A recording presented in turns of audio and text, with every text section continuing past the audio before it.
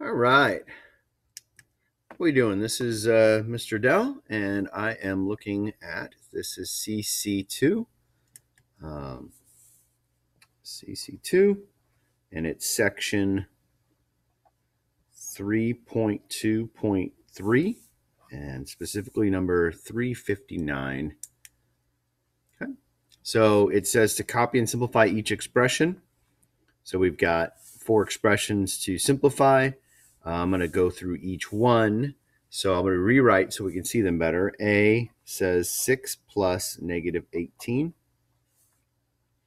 If I'm taking 6 and I'm adding negative 18 to it, we have opposite signs, right? A positive and a negative number.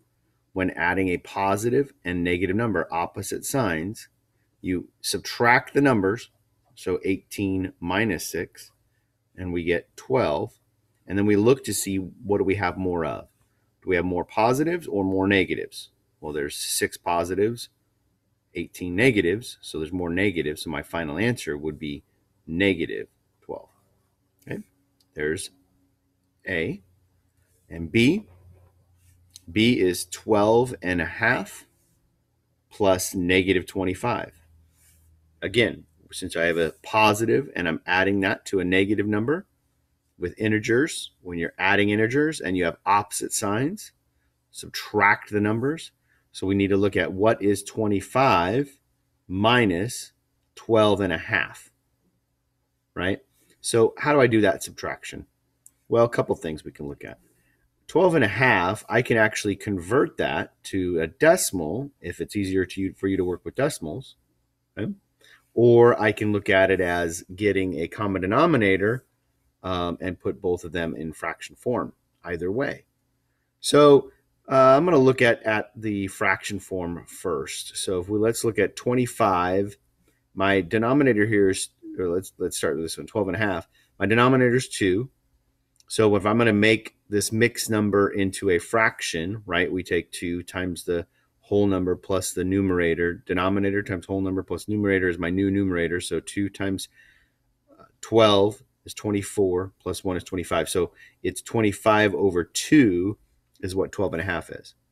And now I got to figure out, okay, what is 25, the number 25, as a fraction over 2? Well, that would be 50 over 2 is 25, correct? So now I can subtract those. The denominator stays the same. The numerators is what I subtract, and I get 25 over 2. Or written back as a whole number, or as a mixed number, it would be 12 and a half. So that's one way to do the subtraction. Okay. And once I get the answer, though, remember, I got to go back and say, okay, I had a positive and a negative.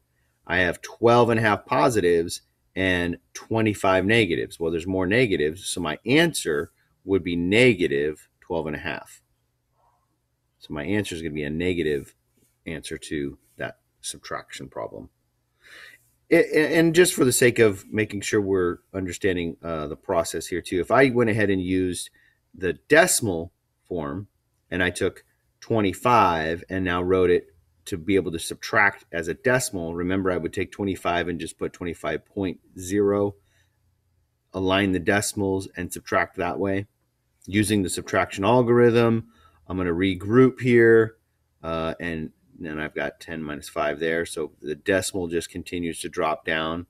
And now I have 4 minus 2. This gives me 2. And then the 20 minus the 10 gives me that 10. So I have 12.5 as a decimal response. And so I can have the answer as well as negative 12.5. Either one would be correct for B. All right, let's look at C. C says negative 9 plus negative 9. So in this case, I'm adding 2 negative integers, right? I'm adding 2 negatives. So I've got 9 negatives and another 9 negatives. So when you're adding the same sign, in this case, negatives plus negatives, I'm going to add the numbers. I just basically need to figure out what is 9 plus 9, and that's 18. And remember, it's negatives and negatives, 9 negatives, 9 negatives. So really it's a negative 18 is the answer, because I'm adding 9 negatives with another 9 negatives. Okay. D, last one. D is negative 12.2 plus 6.1 plus 15.8, or better said, negative 12 and 2/10, 6 and 1/10, 15 and 8/10. Here I have three values I'm adding. So when I'm doing that, you can use the associate property, and I'm an associative property. I'm going to go ahead and add my positives because I have a negative and two positives. I'm going to add my positives first.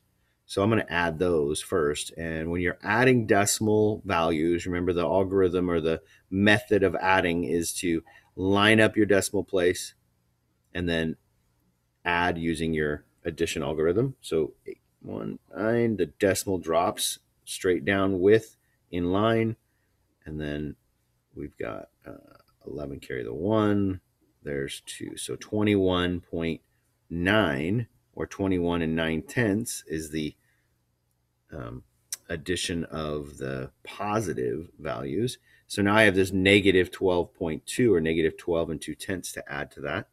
So what do we do? Now I've got a positive and a negative. So what really we're going to have? We have opposite signs. So I'm going to take those two numbers and I'm going to subtract their absolute values. So subtract their absolute values and line it up to where you have the largest absolute value, right? When you're using the subtraction algorithm. So 9 minus 2, 7. And again, the decimal place just follows in line. And then I'm subtracting 21 minus 12. And I get 9. So I have 9.7 in the subtraction, and I need to go back and just check.